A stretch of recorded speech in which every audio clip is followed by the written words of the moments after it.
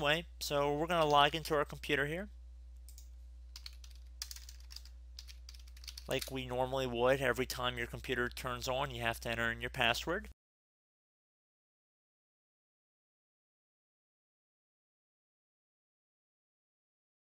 And now that you're logged into Windows, you want to head over to the Start menu and you want to type in User Accounts.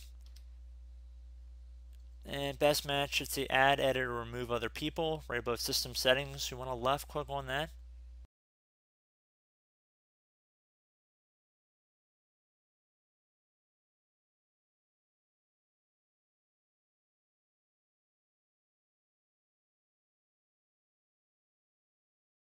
Now you want to left click on the left side where it says Sign In Options.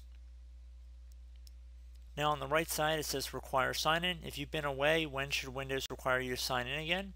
When PC wakes up from sleep, you want to set it to Never. Once you've done that, you can close out of the settings window, head back to Start menu, and now you want to type in 𝙁𝙬𝙚𝙗𝙚. Best match that comes up, you want to run that command by left clicking on it one time. And now where it says users must enter a username and password to use this computer, you want to uncheck this box, click on Apply.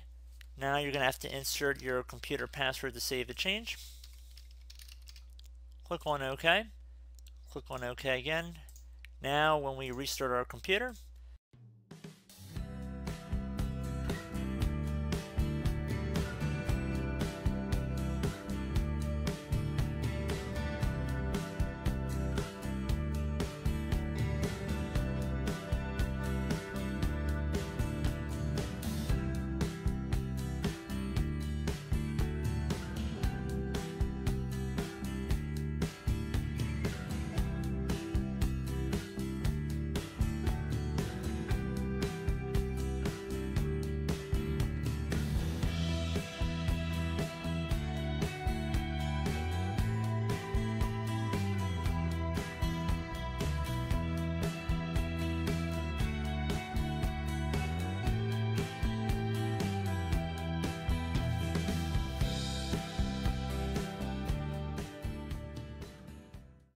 and there you go, guys. We can see we are automatically signing into Windows without the need to manually insert a password.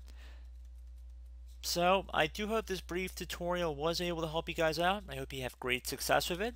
And as always, thank you for watching, and I will catch you in the next tutorial. Goodbye.